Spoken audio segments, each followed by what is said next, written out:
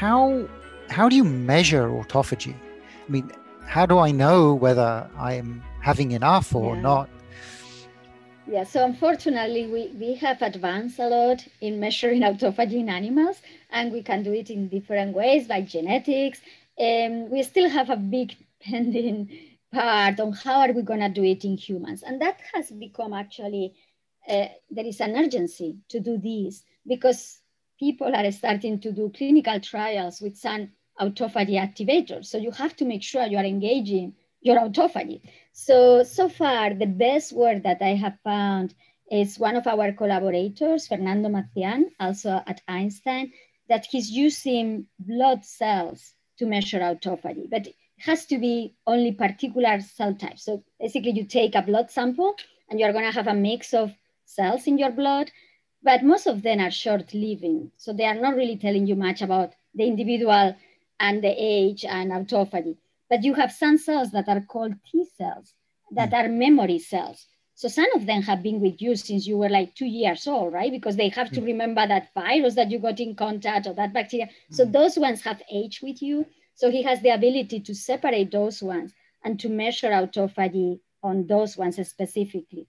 And when we have done it in animals, we see that autophagy on those particular blood cells correlates very well with the autophagy that you have in most of the organs in that particular age, in that particular animal. So I think that's gonna be a good surrogate for the time being.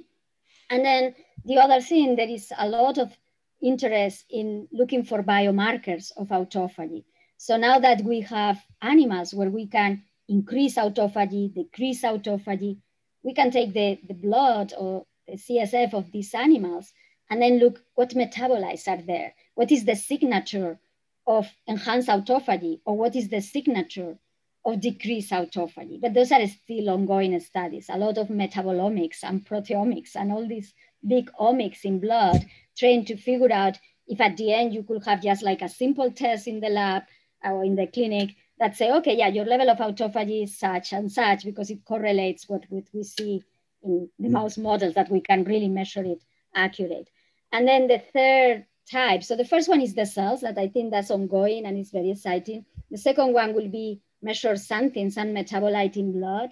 And then the third one, and there is a lot of interest now, but nothing really out there yet, will be to use imaging, the same way that you take a PET scan or any kind of a scan of your body.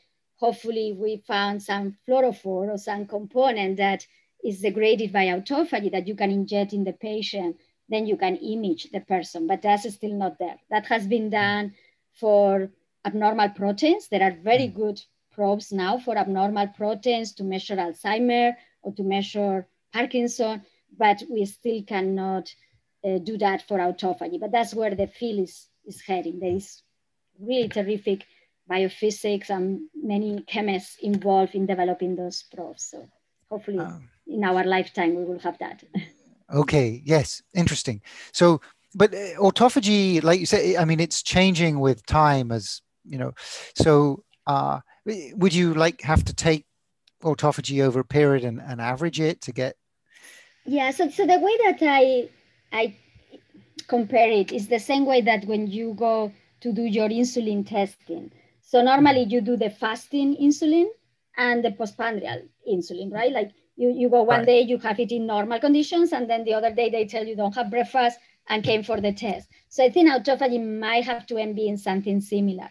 And what will be really great now that we talk so much about personalized medicine or precision medicine is the more longitudinal studies we can do with large amount of population, the better, because then we will understand if there are different optimal levels of autophagy and which parameters on that particular person they relate to. Are they related to your body mass? Are they related to your level of activity? Because I think the most important is gonna see how autophagy in that person changes with the time.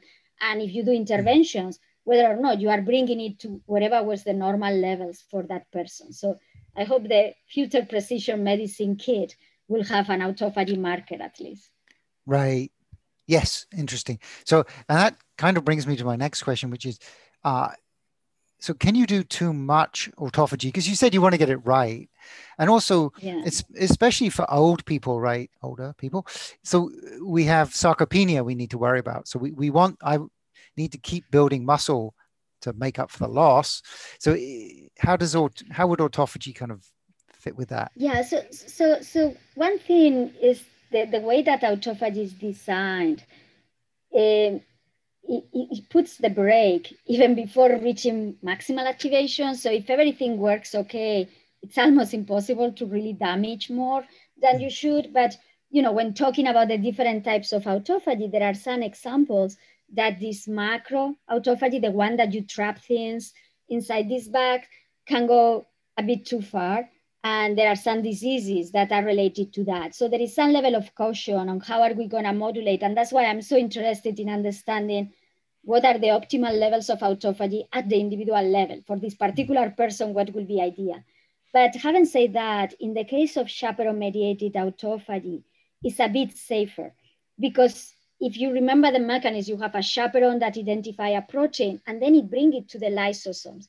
So by enhancing the activity of the lysosomes, you will still not degrade anything that has not been primed for degradation. So if the chaperone doesn't identify that this protein needs to be degraded, it will never go to this lysosome. So it doesn't matter if the lysosome now is working very well. If it's not reaching the lysosome, then you will not destroy it. So the reason why we think in aging, we have some successful interventions where we enhance chaperone-mediated autophagy in aging, and it's extremely beneficial for those animals, is because your poor chaperone were there hanging around with this protein and the lysosomes are not ready. So of course they are like, okay, I need to really degrade this, but this is not ready. So as soon as we increase lysosomal function, it's like, sure, I have all these customers that I have to degrade, but it will not touch anything that has not been primed for this degradation. So that's kind of a very important safety mechanism that, now that we are developing drugs and hopefully starting clinical trials at some point, we wanted to make sure that this is going to be safe. And so far, it points out that it's quite safe. But then you also bring out this interesting idea of sarcopenia and muscle. So even in that context, the whole idea is that you maintain your mass. I mean, it sounds like autophagy is going to degrade your mass. It's going to degrade it based on the energetic requirements. So you will activate autophagy when you exercise, but at the same time, you are building mass when you exercise. So it's the perfect balance between anabolism and catabolism, like building and destruction. And in order to build mass, you need autophagy because you need to take like these amino acids that are coming out of autophagy to build mass. So it's just a matter of, coordinating your interventions for autophagy with exercise so you will have mass building instead of mass loss. That is a big fear, of course. Right. So you just need to eat your protein. I hope that you found the video informative. Please do hit the thumbs up buttons and subscribe to our channel and hit the bell button and choose all for any new video release notifications. It encourages us to continue to create more videos about anti-aging and extending healthy lifespan. Thank you so much for your kind support. I wish you all well and will speak to you again soon.